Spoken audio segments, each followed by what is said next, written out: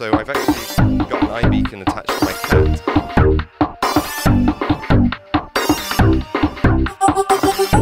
Ruby is alive. Ruby's not going in. Oh, I want to drink for developer happiness.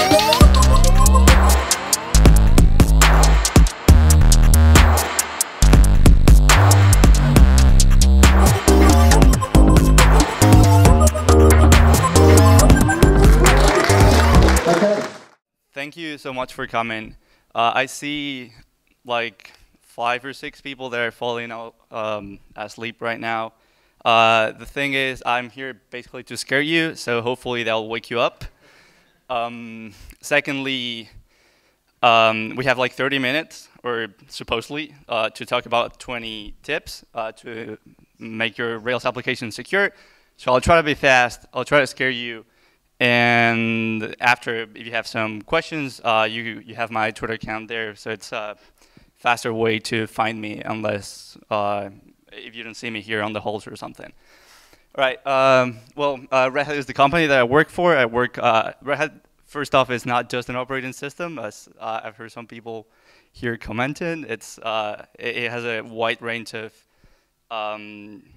systems management solutions, and well, anyway, it's a great place to work. If you guys want to work, you have a booth there. You can work remotely. I work from Madrid. Let's get started.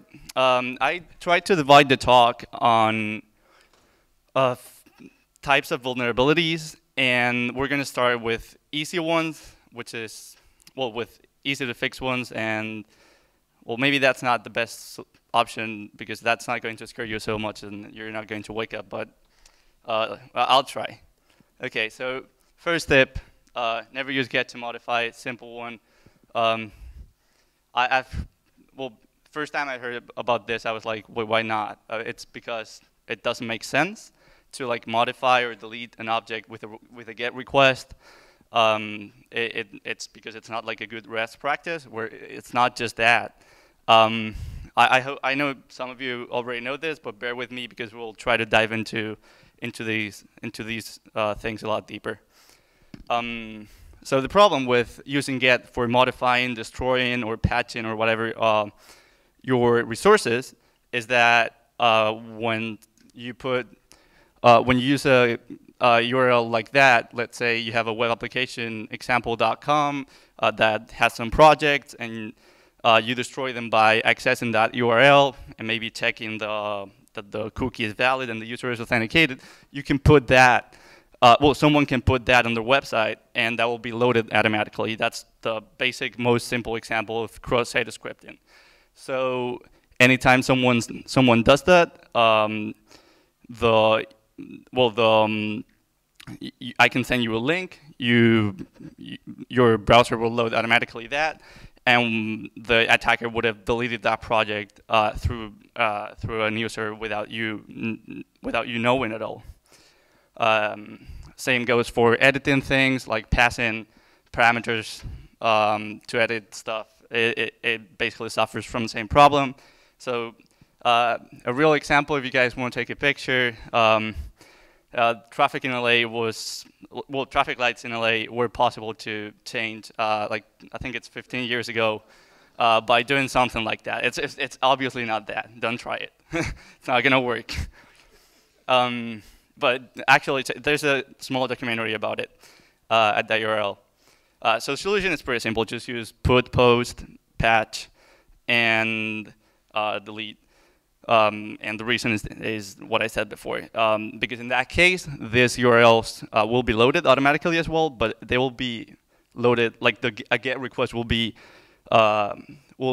sent to these URLs, and since no get request, no route exists for these, then it's just not going to do anything. Well, I kind of lied you before, because put, post, and patch requests can also be triggered automatically. And this is one, like the first one, probably 90% of the people here were aware of, but maybe this one you were not. So a common attack would be doing something like this. You would make an image, giant one of 100,000 pixels wide, and you put some JavaScript on it that when you put your mouse over it, which is basically impossible to not do, unless you have your mouse on the browser menu or something like that, it will trigger this JavaScript. This JavaScript sends a put request that changes a password in that URL, example.com user admin. If you send this, a page that contains this, to a person that has a cookie that allows that person to be authenticated within example.com, then the password will change. So there you go. How do we protect ourselves against this kind of attacks? Well, thanks to the Rails team, this was solved a long time ago. I don't know if it's on Rails 2, but it's definitely on Rails 3. You just put protect from forgery on your application controller or on any controller that you want to protect, but I would just put it on application controller. And offer some strategy. In this case, I'm just protecting with an exception. How does protect from forgery work? Okay, I know this, if you didn't hear about this before, it's going to sound like nonsense. But the way it works is that all put, patch, post, and delete requests will need to come with an authenticity token. This authenticity token will be checked. And if the authenticity token is not the one that the server wanted, like in that case, example.com would have needed an authenticity token, it will handle the unverified request in whatever way you want it. You can write methods for it. You can fail with an exception. It doesn't really matter. If it works, if it comes with an authenticity token that is fine, then you just execute the request. So if we go to the example before, we're not sending any authenticity token, so it's not going to work. That would be in the f.data part of this little JavaScript. All right. So another one that you might be aware of, how many people here use scaffolding for creating Rails applications? Okay, I see a few hands up. Scaffolding has this thing that it generates XML and JSON renders. Most people are aware of this and really remove them quickly because you can basically get JSON and XML information about your resources for without it being protected or whatever. It's like if you're not using it, just why would you have it in your code? This is not the real problem. The real problem is when you want to use this JSON and XML resources. So let's say you have a webmail application. Okay, you're writing a webmail client, and your webmail client needs to show an inbox. And you happen to encounter this user who has 1 million emails on an inbox, and you say, okay, it's taking 2 minutes to load the page. Okay, I'm going to load these messages through jQuery or something. So you say, okay, I'm going to serve the messages over an authenticated URL, and I'm going to serve them over JSON, and I'm going to fill a div with that. In this case, I would be filling like a messages div with the inbox messages. Well, that sounds fine, right? It would make the page load a lot faster. But you got to be aware that we're falling in the get trap that I was mentioning before. An attacker can simply put that in their website, and they will be fetching that user messages very easily and do whatever they want with that, because you're not in control of what happens in an attacker's website. So it makes phishing as simple as this. You can just, let's say Twitter, because a lot of people here use Twitter. I just tell you, hey person, look at what they wrote about you in here, and you send them a page. They just open it. They don't have to do anything. Thanks for your inbox. So very simple. It's a very simple phishing attack. A solution that I like and that I use is implementing secure headers, which is It's a lot more than this. It protects you from loading content from other pages. So in this case, the request that we were talking about before, the that example inbox messages would need a header. Sorry, would refuse to serve that content because it's not coming from your website. And it also comes with a lot more protections. It basically allows you to write policies about how your content should be served. So I recommend it. You just install it, and it comes with, by default, very sane policy. If you need to relax it, think about it twice. Let's move into this one. This one is actually really fun to I mean, if you find this vulnerability, it's like the jackpot. It's the luckiest thing ever for an attacker. So how does this work? You have a website, and let's say when you're logging out, you may want to tell the user, hey, goodbye. Okay, you don't have that user information. Well, you have that user information, so you think, okay, maybe instead of saying goodbye user, I have the user name, so let's just take it. So I pass the name through the URL or something, and I pass it like this, and I say render goodbye user, Daniel, for instance. That is almost fine. I don't know if anyone sees a problem with this yet. No.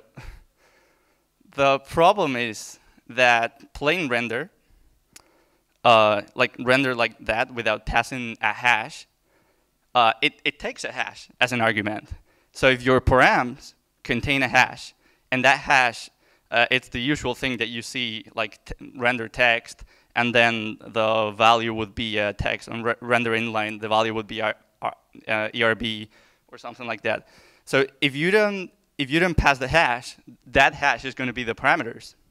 So an attacker can simply make a request to that URL, pass in a parameter with a hash. I don't know if you guys see what's in there, but it's the equivalent to this.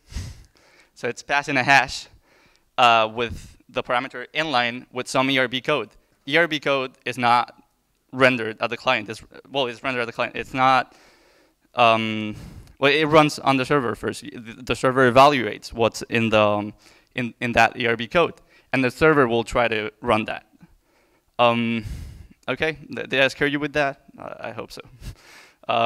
So I don't know what's the use case for plain render. So just if you guys have an actual use case for this, I would really like to hear it, because I couldn't find any example for it. So I'm just going to go for suggesting using directly the text, inline, or whatever option there, and just pass the params, and it will be sanitized. It will be just fine. If you're passing the params directly and you're not using the hash syntax, you might fall into this really easily. Okay. So that was part of it. Let's dive into SQL injection, which is a very well, we have this notion in Rails that we're protected by the framework somehow. I don't know who told us that, we don't have to do anything to protect ourselves against SQL injection, because our strings are somehow sanitized by default or something when you pass them to SQL finders. I'll show you. There are at least 20 methods that I'm sure that each and every person here that uses Rails is using, and they're all vulnerable to SQL injection. Let's start with a simple example use case. You have a website with users. How many people here have a website with the user model? Okay, almost nobody. No, I'm kidding. Literally everybody. So, so your users might lose their passwords. When your user loses a password, you might want to provide them with a mechanism to get that password back. If they want to get that password, maybe you send them an email to their with a token that identifies that user. and when they click on a URL that contains that token, they're prompted with like a form that contains a password and a password confirmation, right? That's a very common pattern. I think I'm sure people here have implemented this pattern. So that would be the token. It should be a lot longer than that, but just so it fits on the slide, I had to do it like this. So I'm an attacker, and I say, oh, I'm going to try with the first option that I have, 0. Why do you think that's going to happen? What's going to happen here? Well, it's just not going to find, it's going to return probably 404. The token doesn't exist, right? It's the usual. Notice the small difference there. Instead of passing a string, I'm a little bit naughtier, and I decide to send the integer. What do you think is going to happen?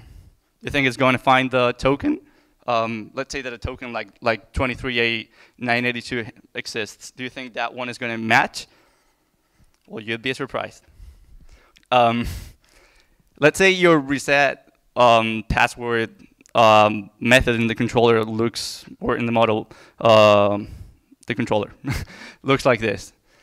You call find by token, right? And you pass the token that comes from the user, right? Well, this is an attack vector that is open in all versions up to Rails 4.2. Okay. Find by token, params user token, that's vulnerable because that's vulnerable when you send something that is not the type, the same type as the token. So if the token is a string and you're sending an integer, you're messing this up. And I'm going to show you how in a moment. This is normally what happens, right? If I send a string, Active Record will generate this query. Select reset token from users, where reset token is equal to 0 string, right? And it's not going to find anything because there is no such string. The problem is with the typecasting. If your strings, they contain any character, like in this case 1AC or whatever, they will be casted. They'll be casted to 0 because SQL will cast strings that contain characters to 0 when you try to cast them to an integer. And an attacker can simply do this. Reset token equals to 0. Well, reset token will be a string that contains a character. Reset token will be a 0, so it's same as this. What is this? This is basically removing the where condition. Okay? So the solution is upgrade to Rails 4.2+, where Active Record takes care of this conversion before generating the query. And the workaround before that, because that might not be an option, it's not an option for me for sure, call to S, or whatever, do the casting in Ruby before calling this kind of methods. Okay, did I scare you yet? No? Damn, I don't see people sleeping, so I guess we're progressing. Another one is when you're calling methods like where, find, etc., and these methods are being called, you're passing parameters to these methods, and you're not using the sanitized version, which I'm going to show you in a moment, you're making a huge mistake.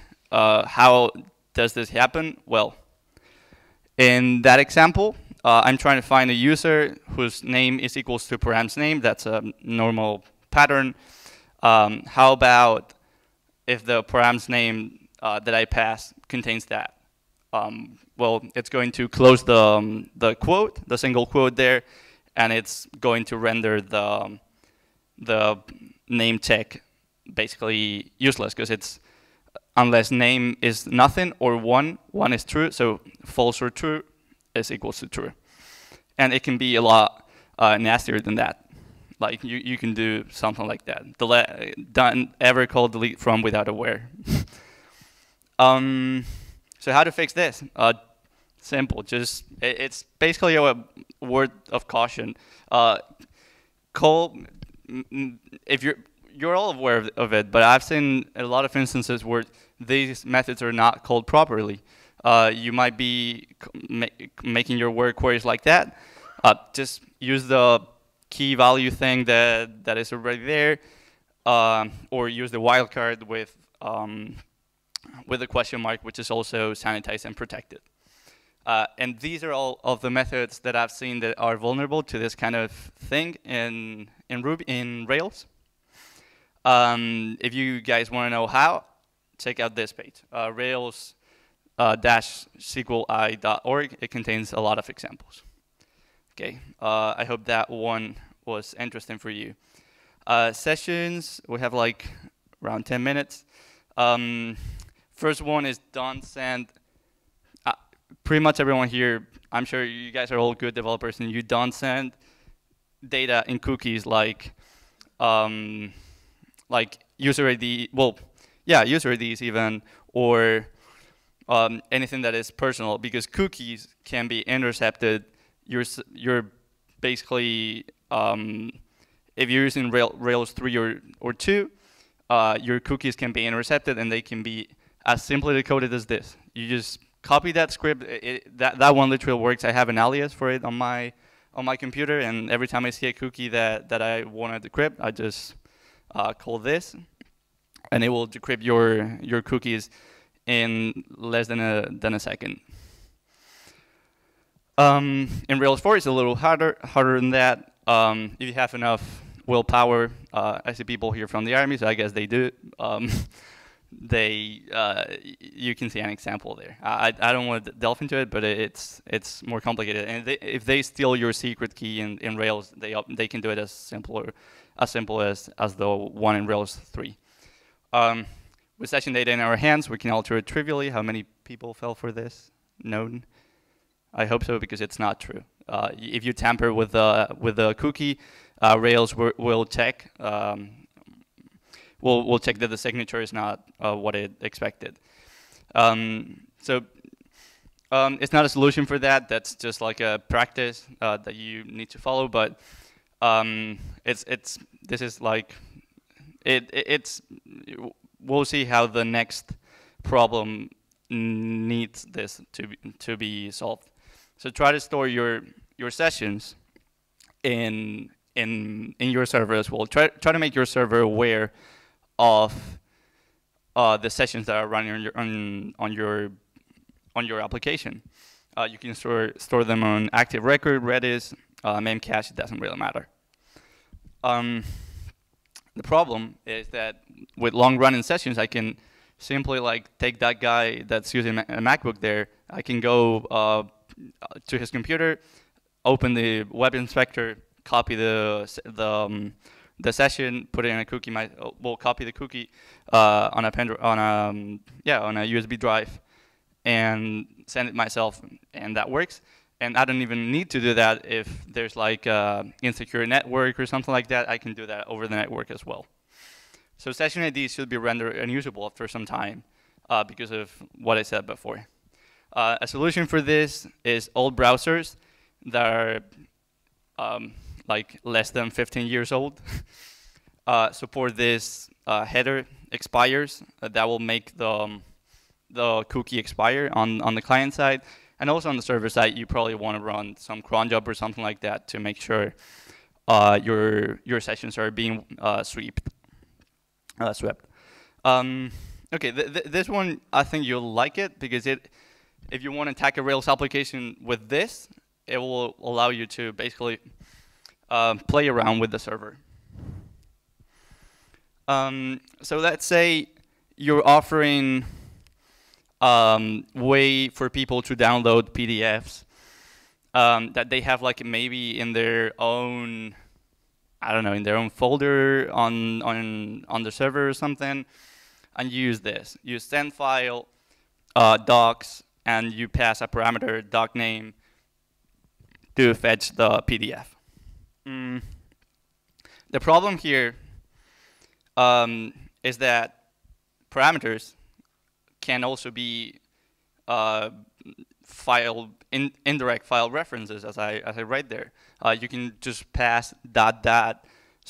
and try to basically traverse the server file system easily.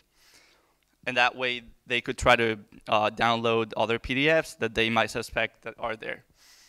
How to fix this? Again, it's another case of good practices. You have to be aware of this. You have to sanitize params doc name, or yeah, before calling this.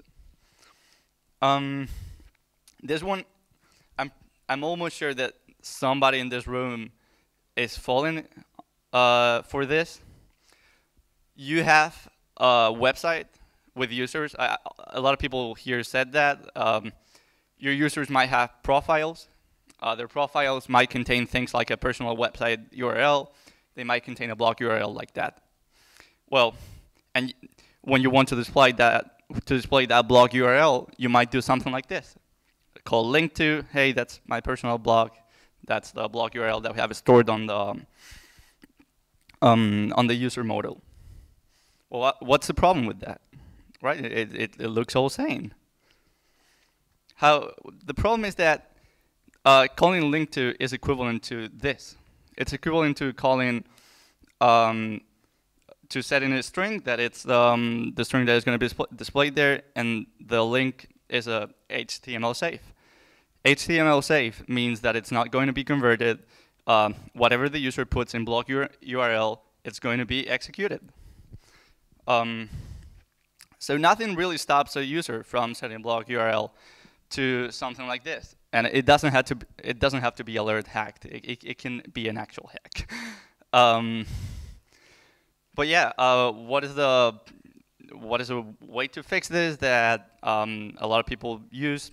Simply validate the URLs that you're going to show in link to, because in this case with a HTTP or HTTPS regex.